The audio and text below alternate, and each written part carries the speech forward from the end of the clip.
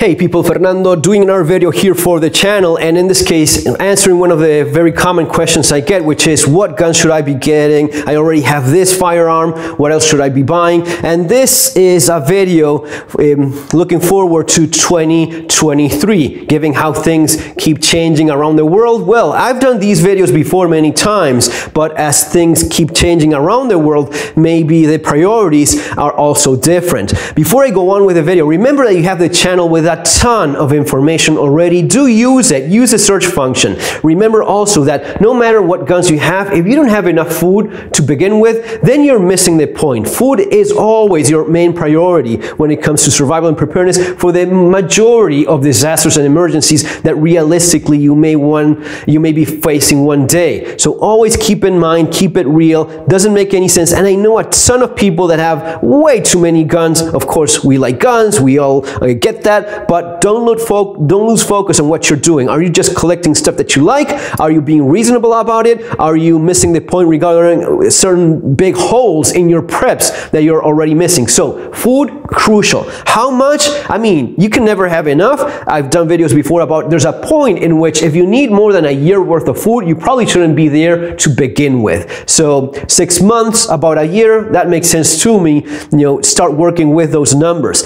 Other thing, if you don't have the training so as to use these things, even if you think you do, even if you watch John Wick a bunch of times and you think you can, pretty much do the same thing because you do it with your buddies in the range, have you actually taken self-defense shooting classes? Have you actually taken advanced shooting classes? Have you actually taken class on fighting with other people? Is that something you've ever done? If the answer is no, then there's a good chance you're overestimating your capabilities in the use of firearms when it comes down to that moment. Now, this is about training. If you're not training all the time, then your level when the moment comes will not be what you would probably hope for. But if you've never done it before, you have no clue what you're doing. I have addressed quite a bit of how to use firearms for self-defense in street survival skills because I understand that right away, that people think they know how to shoot because they hit a target. And even if you're practicing sports shooting, which you definitely should,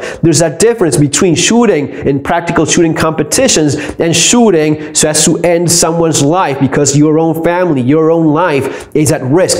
One thing is fighting with a firearm, the other thing is competing in a beautiful, fascinating, interesting sport, which is practical shooting. But we're talking about fighting with guns. That's the stuff that I address in street survival skills. Even better, get yourself a class with that, not any joker, just find yourself a qualified instructor that has a good reputation in the community. I've known of cases where it's even more damage than they do by having bad instructors teaching people. There's a lot of that around, so be very careful. Street survival skills, it will definitely help you and get you in the right track and teach you the basics on using firearms for self-defense. For the economic aspect of preparedness, surviving the economic collapse, that's my other book. You have links for those there below in the description of the video. Number one, obvious for everyone, this is, no-brainer. Get yourself your handgun, get yourself your Glock 19 if you're planning on carrying, 17. Either one will work beautifully well for you.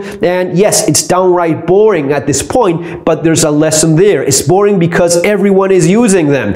Now, I say everyone, at the same time, the US military adopted a handgun that fired on its own when it was dropped to the floor. And it's even there's legal action being taken against the company because it seems that it also fires when it's in the holster, if it has a round in the chamber. So not all guns are made the same way. The reputation, the quality that you get from Glock, the amount of years and the amount of guns in the hands of military and law enforcement all over the world tell you a definite story as of how much you can trust the platform or not. Not all guns have that. In fact, no other gun has that. Now, my advice would be to go with 9mm. Oh, but I like 40. I like this. Sure, do whatever you want, but get yourself a Glock 9mm because it is by far the most common caliber. When things keep on, deteriorating and it becomes harder to find ammunition, you will thank me for it. Yes, it's likely the first one to be out of the shells, flying out of the shells, but it's also the one that will be restocked the quickest, the soonest. If there's a few rounds, and I'm talking about having seen this this in different countries, different parts of the world, little, gun stores lost in the middle of nowhere, to what box of ammunition is your neighbor likely to have somewhere stored? Well, the common calibers: 9mm, 22, 12 gauge, 357 Magnum, 38, 308, 223. Those are the standards you're likely to come across, and that's what you should have in terms of your guns. Now, if you're not planning on being much of a shooter, which, I'm addressing now that, most of my viewers are from US, and yeah, most are gun people, but for people that are not into firearms, revolver is still a solid option. 4-inch K-frame, somewhat in that size, steel is going to be having enough weight, so it has to be more than controllable. And you can also use 38 Special, which is also quite decent round in itself and pretty popular too. So it's very versatile, and if you're going to be adding more than your basic 3 guns that I want to cover in this video, yeah, by all means do it. Now, you see this and say, hey, there's more than 3 guns. Yes, there's more than 3 guns, because the reality is different depending on where you are, right? So once you cover your basic survival firearm, which is a 9mm Glock pistol, you're looking at number 2. Your number 2, at least the way I see it for 2023, should be a semi-automatic rifle. AR platform is more than popular enough for you to consider it. I particularly don't like it all that much. I like other things. I like the FAL. I like a bunch of other platforms that I think are better, but you cannot deny the popularity of the AR and the amount of accessories. Yes, it is lightweight, it is accurate, it is ergonomic. So all of those things are good. Is it the most resilient platform ever made? That, most perfectly designed firearm? Of course not. No, that's not the case. But it is good enough so as to get the job done, as long as you take proper care of it within reason. You need to know your gun. This goes the same for even a Glock pistol. Glocks do break too. Now, if you know how to repair it, my advice in that regard, get yourself a Glock Armorer's course. Usually they last just a few hours.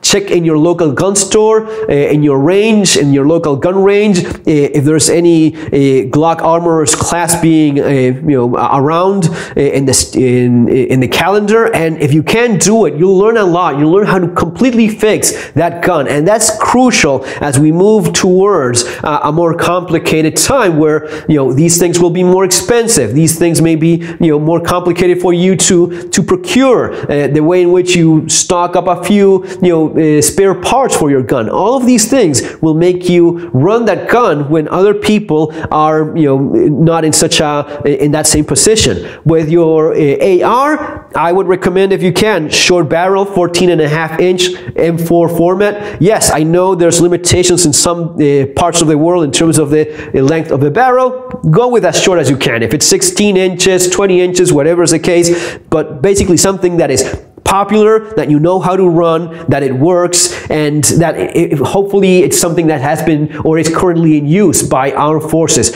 and especially if that's the case for your own country. Now you're watching this video from a country where they use AK platform. Okay, go with an AK. AK is perfectly fine too, but you want something that you can get parts for, that you can repair, and you know how to use well. Yeah, you can get yourself your red dot, your light, definitely get yourself a sling. That would be the first thing to get for any long gun, but you get where I'm going for here. Number 3 would be a 22 carbine. Now, we could go with a 22 handgun. The carbine will give you a little bit more power, a little bit more range. It's going to be easier for you to shoot. 22 rifles are already, and 22 carbines are already small enough. This is a breakdown model that you can make it even more compact. So if this is a gun that you're going to be using for what? For plinking, it could be, working in a somewhat limited self-defense role. I mean, more than enough people have been capable of defending themselves with 22 rifles. There wouldn't be, it wouldn't be the first one, but mostly you're looking at a gun that is a working tool. Especially if you live out in the country and you have to, take care of pests, even for some hunting. There's so many uses excuses for it that as my third gun, I would definitely go with that 22 carbine. More than enough said about it, you get the point. Now, if you're limited in terms of what you can have, for example, in terms of the semi-automatic long guns, there's an option of going with a pistol caliber long gun. My advice would be something that uses the same magazines as your Glock. Hopefully something that still uses popular parts like this Just Right carbine that uses a bunch of AR components, so that's going to be easier to buy if you need a replacement. Something that is very modular, something that's easy to repair, simple. Those are always good things. Now, you're probably watching this from other countries in which maybe you don't have the financial means. Maybe it's not even legal for you to own a handgun, and you are limited to, maybe a shotgun. A shotgun is still a pretty formidable weapon in its own right in certain specific roles. If you're looking at home defense, a pump action shotgun like that Mossberg 500, it is adequate. It wouldn't be my first choice.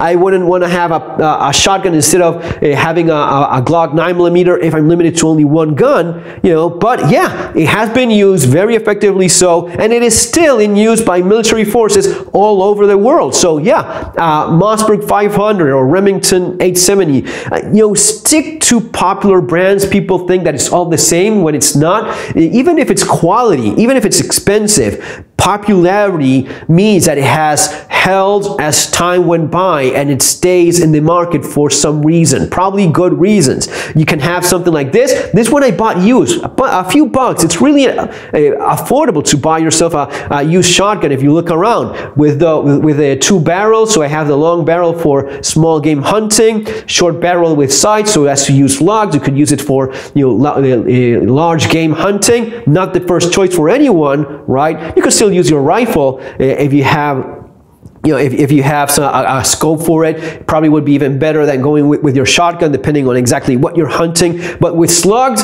very powerful gun. For home defense with a short barrel, yet again, same thing. These are things you consider when you do this in a objective, analytic approach just to cover your bases. With this, you're pretty well covered. You want to spend another 5,000, 10,000 bucks in guns? Be my guest. I like guns and I definitely have more than this myself, so I get it. But from a practical perspective, from what you actually need, these would be the three I'd like to have, going into 2023.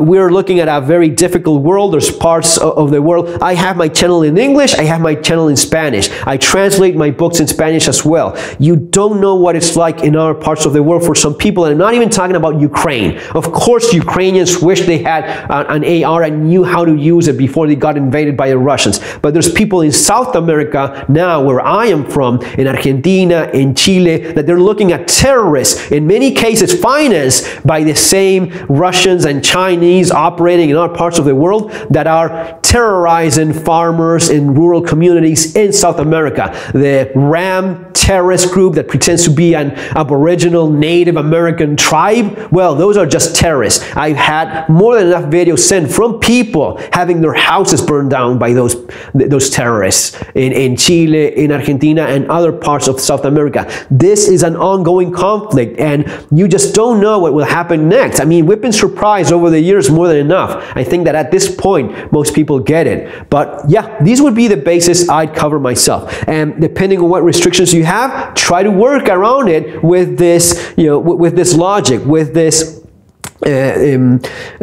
options that I explained just here. Okay, folks, all for now. Take care. Share the video if you liked it. Subscribe to the channel. That's always much appreciated. And if you can leave a review for any of my books that you liked, that's going to be much appreciated as well. Take care.